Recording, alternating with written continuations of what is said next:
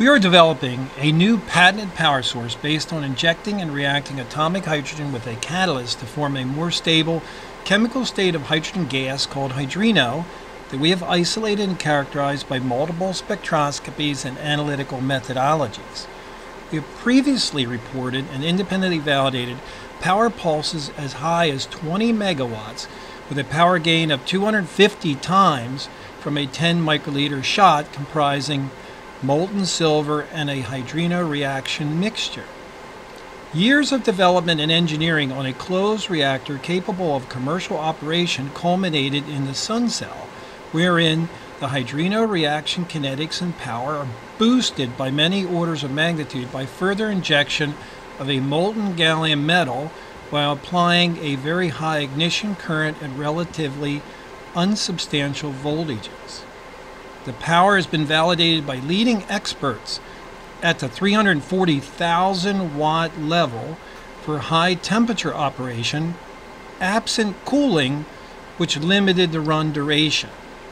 About a year ago today, we showed the SunCell running continuously generating steam in a large tank, but the cooling effect of the water significantly reduced the kinetics of the reaction. Two more innovations were necessary to achieve the targeted high power density and gain while under dynamic cooling to realize the potential of the hydrino-based power source to displace old technologies such as fossil fuels and new technologies such as solar and wind that have significant limitations relative to fire. The current SunCell power density of over 5 megawatts per liter surpasses that of fossil fuels with a capability of autonomous deployment independent of an electrical grid and fuel infrastructure.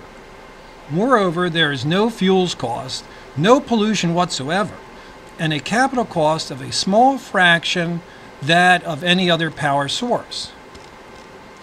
We show here the successful implementation of two breakthrough innovations of 1. A means to condition the inflowing reactants of hydrogen gas and trace oxygen gas to form atomic hydrogen fuel and nascent water molecules, not hydrogen bonded to one another, that serve as catalysts to accept a resonant transfer of energy from atomic hydrogen to form hydrinos at 200 times the energy release compared to burning the hydrogen, and 2.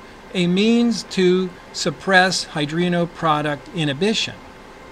Specifically, we ran the first internal field trial of our 250 kilowatt thermal reactor with a molten gallium to water heat transfer system to produce boiling water and steam on a continuous basis for the planned 45-minute duration of the trial. A real-time excerpt of 20% of the runtime is shown in this video. Inspection of the SunCell following the run showed that it was in mint condition and ready for the next trial. We plan to run a series of internal field trials in preparation for deploying SunCells to commercial customers to perform field trials in their facilities. Our first market objective is the thermal market, then the electrical market, achieved by mating the SunCell to a gas heat exchanger and a microturbine. In addition to the presented water-based cooling system, we are currently working on a molten gallium to air heat exchanger with a large heat exchanger manufacturer. The ability to produce variable temperature air from 100 degrees centigrade to 800 degrees centigrade will enable us to serve the balance of thermal markets as well as power the microturbine. Following field trials, we plan to make the clean, inexpensive power widely available by outsourcing manufacturing, installation, maintenance of the SunCells provided under a power generation lease. More details on the commercial engineering of the molten metal heat exchanger, the gas turbine power system, and our vastly superior proprietary magnetohydrodynamic power conversion system to ultimately supplant mechanical electrical power conversion are given in our business overview presentation.